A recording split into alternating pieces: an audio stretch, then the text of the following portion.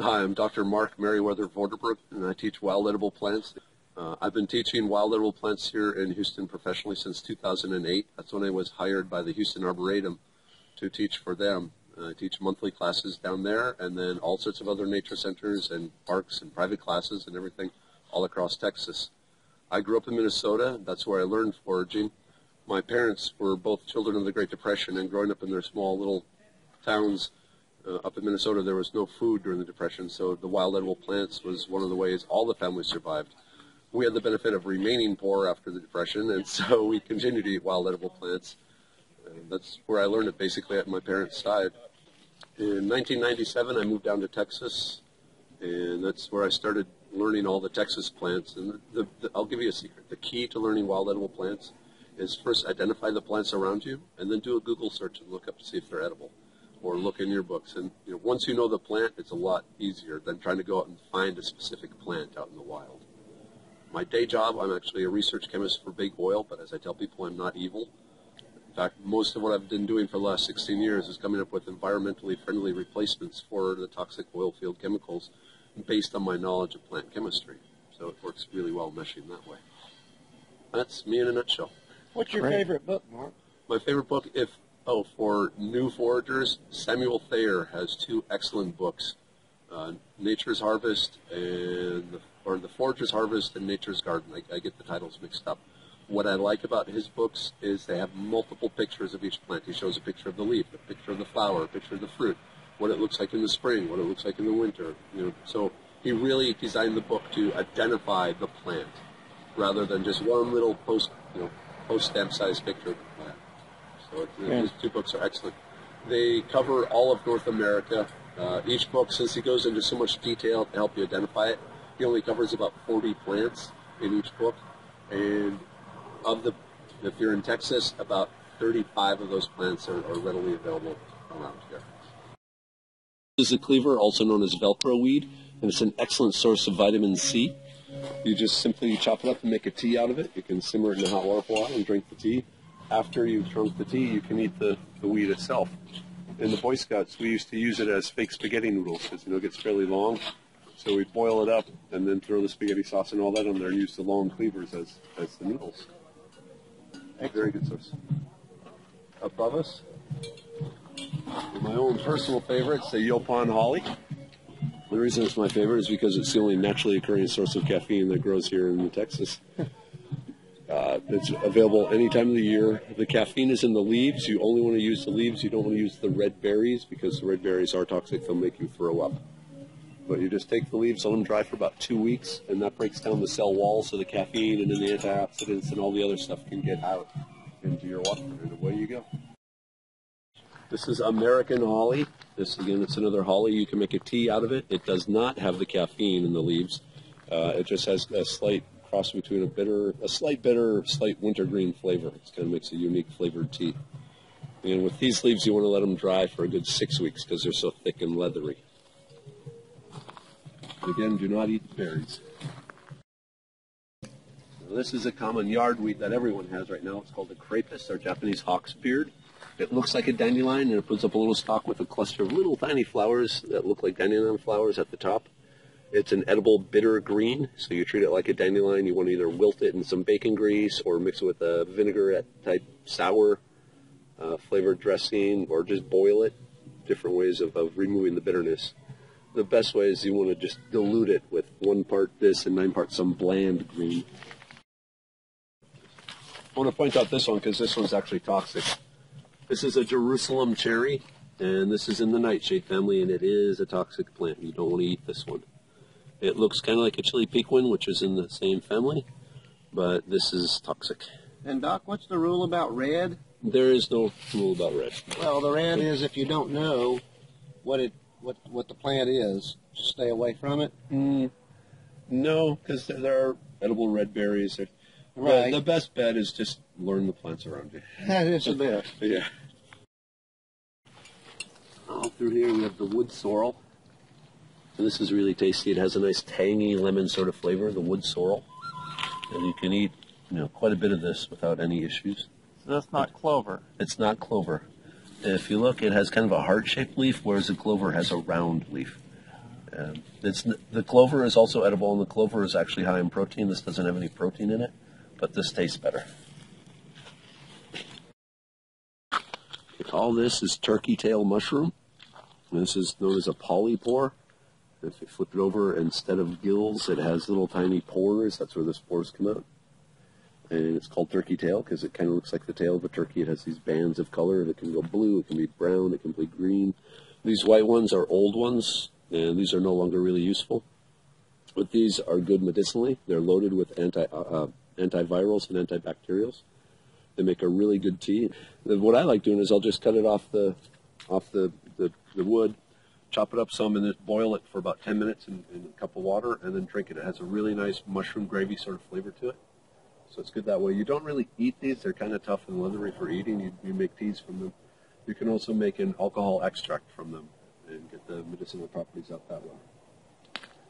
They're very tasty. And there's really nothing else that looks like it as far as mushroom goes. You just want them thin. And if you kind of feel it, it has a slight velvety feel. Kind of rubbery, but the bottom has all these pores. And if you kind of look at the pores, you won't be able to see this on the video, but it's almost like a butterfly's wing. The colors, there's kind of a shininess to it. Iridescence. Yeah, that's what I'm looking for. So we have the dewberry, and of course in the spring, late May, early June, we'll have the berries. But any time of the year when the leaves are green, you can make a nice dewberry tea from the leaves. Again, it's best to let them age for about 2 weeks to break down the cell walls so that the nice flavor chemicals can get out into your hot water. Also, the root of the dewberry is used to combat diarrhea. So you'd make a real strong tea from the chopped up root. If the person was suffering from nausea, diarrhea, you give them a tea made from the root of the dewberry, and it will help seal it up.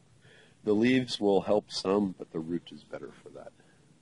So I know with poison oak and poison ivy, they have a saying, leaves of 3, let it be. And here's leaves of 3, so how do you know the difference? Well, for one thing, the dewberry has the thorns on it, and the poison ivy does not. And it's not all that noticeable, but on the poison ivy, the 2 lower leaves, they'll have a thumb sticking out. So they'll have a more mitten shape than these.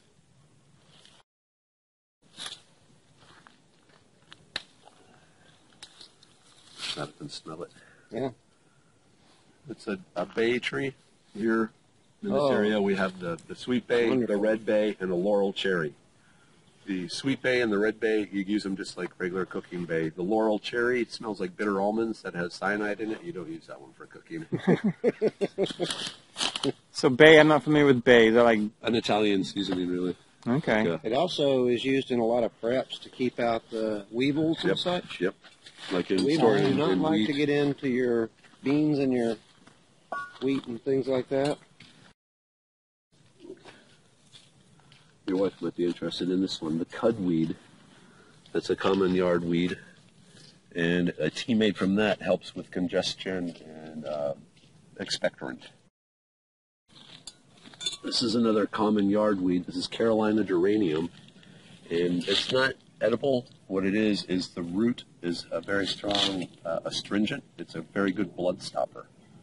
So the Native Americans, they would dig up the root, powder it, and then for not huge gushing, squirting wounds, but there's medium to small wounds, they would pack that in there, and it causes the capillaries to seal up and stop the bleeding. This here is called pony's foot because it looks like the hoof of a pony, and this is just basically the iceberg lettuce of the wild edible plant world. It's a bland green, not a whole lot of flavor, not a whole lot of minerals or anything like that, but it's just a good filler, and especially it's good to use as a diluent for some of the bitter greens like the dandelions and so forth. And this will form big, long, thick mats. Will the leaves get much bigger than that? A little bigger, not much bigger than that. This is a good size right here, though. And you just eat the leaves. It's actually on runners. If you pull this up, it'll have runners under the ground that connect them all. Just eat the leaves, though, because the runners are kind of tough and stringy. Okay. This is a Riesky mushroom. It's actually one of probably the top medicinal mushroom in the world. It's a summer mushroom. These are older. There's some over here, too. Again, this is one you make a tea out of. You don't eat it. And you can treat it the same way as with the turkey tail, where you chop it up, extract it in alcohol and water. So it's filled with anti-tumor agents, antiviral, antibacteria. It's basically considered the mushroom of long life over in Asia. They grow over here too. But these you'll find them in the summer. So is there a good mushroom book? There's Mushrooms of Texas, which is pretty good. The problem with it is it only has one picture of each mushroom. What I recommend is combining the Mushrooms of Texas with the Smithsonian Guide to Mushrooms. The Mushrooms of Texas talks about the edible uses and so forth, and the Smithsonian Guide to Mushrooms is really good for identifying the mushrooms. So the two put together is what you need. The needles of the pine trees are loaded with vitamin C. So, but to get it, you take the green needles, and normally you want to find a shorter tree than this, and chop the needles up really fine, and then put them in hot water. Don't boil them. If you boil them, you're going to extract all the resins and the sap and stuff, and it's going to taste like pine salt when you drink it. So just like 160, 140 degrees, too hot to touch, and let it soak for 10 minutes. But 2 tablespoons and a cup of water will give you all the vitamin C you need for a day. A word of warning, with women, pregnant women, there is a compound in the pine needles that can cause a miscarriage if they get a fair amount of it. It actually, like 4 or 5 cups a day would be enough to cause a miscarriage. So it's warned that women don't use the pine needles as a source of vitamin C. The other interesting thing, though, in the spring when everything's covered with the pine pollen, that yellow pine, that is chemically identical to testosterone. And in fact, the Native Americans, they would collect it, and then before going to battle, they would imbibe it and basically give themselves roid rage before going into battle. I really want to do a study to see if the incidences of road rage increase during pine pollen. So this is a dwarf palmetto, and what's really neat about this is it's one of the few good sources of calories in the area. If you dig up the root, if you've ever had palm heart, this has an edible palm heart, but it's all underground. Think of it as like a palm taproot. So it takes some effort to dig it up and get it. One this small isn't worth digging up. You want to find one that's a good 5 feet across or so. The branches, I guess that's more like 6 feet, but the bigger the better. But you dig it up and it'll look like celery wrapped around each other. You just pull the tough outer leaves until you get one that feels like a potato, and at that point, treat it like a potato. It's a bit more bitter than a potato. I like the flavor. Other people complain that it's a little too bitter for them. If you soak it overnight in salt water, that will remove a lot of bitterness. And then at that point, I like it raw, or you can fry it up, chop it up, fry it up. You could probably make hash browns out of it. I haven't tried that. It doesn't make good French fries, though, because it's like sheets. But it has a nice, tasty flavor, and those calories are available all year round. In the fall, it'll put up these stalks, and they'll have these little black berries on them, and the berries are edible too. And they also contain the chemical in there that the saw palmetto does that reduces the swollen prostate. So for that, you can get that from the berries on this. We got all sorts of food here. We got the turkey tail. We got the American holly. We got assorted mushrooms. This is called an artist conch. And again, this is another medicinal mushroom. One where you chop it up and use it as tea. You don't eat it, you just make a tea out of it. Again, this is a polypore, and I don't know if you can see, but it has all these tiny little holes in the bottom there. That's the identification of a polypore. There are no toxic polypores. So, even if you get one that isn't the artist conch or the Formis or one of those, you're not going to poison yourself as long as it has all these little holes on the bottom. So what's your counsel on mushroom harvesting? And Study. There's some good books on mushrooms out there. The Texas Guide to Mushrooms will tell you the likely mushrooms you're going to find out here. And then the Smithsonian Guide to Mushrooms is excellent for identifying mushrooms. If you're really into it, there's the Falcon Guide to Mushrooms, and it has what's called a key guide to help you identify the mushrooms. So you go through it. Does it have a stem? Turn to page 14. Does it grow as right off the tree? Turn to page 18, and you work your way through until you identify the mushroom. But that one, you really need to know the scientific terms of the mushroom. So the Smithsonian, this is kind of a match. They also here at Jesse H. Jones, they do offer mushroom classes. I can't remember when the next one is coming up. And then in my classes too, I talk about the easily recognized mushrooms they're good to eat or make medicine from. What's your website, by the way? It's www.foragingtexas.com. Sweet gums are interesting. In fact, up until about the 1920s, the sap of this was actually used as a flavoring for chewing gum. It has kind of a sweet sort of flavor, chewing gum flavor, but it's better mixed with sugar and other stuff. But it's like chicle, and the rubber trees and so forth. It's the one that puts out these pods that are really painful to step on. And before the pods open up, all the seeds are gone from here. But you can bust these open and get the seeds out, and they have kind of a strong, almost clove-like flavor.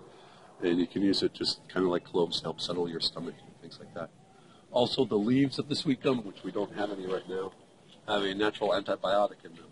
And so it was interesting, if you had a bad cut or wound, you would mash up some of the leaves and pack it in the wound to prevent the bacterial infections. It's been said that the fruit of this tree, the sweet gum, is also used as a replacement for Tamiflu. Yeah, actually, yeah. There's one of the compounds. Right. I can't recall the compound. Yeah. We got two things here. We got lichen, and this is basically nature's oatmeal. We got the regular lichen. You chop this up, boil it into a goo, and then we got the old man's beard. There's actually a fair number of calories in the old man's beard, but there's calories in this one too. If you read your history of the Arctic exploration and so forth, a lot of the Eskimos, this is one of the things they eat, scraped off the rocks. You don't have to worry about any toxicity. There's no toxic lichens in this part of North America. There's one on the west coast, but it doesn't come east of the Rockies.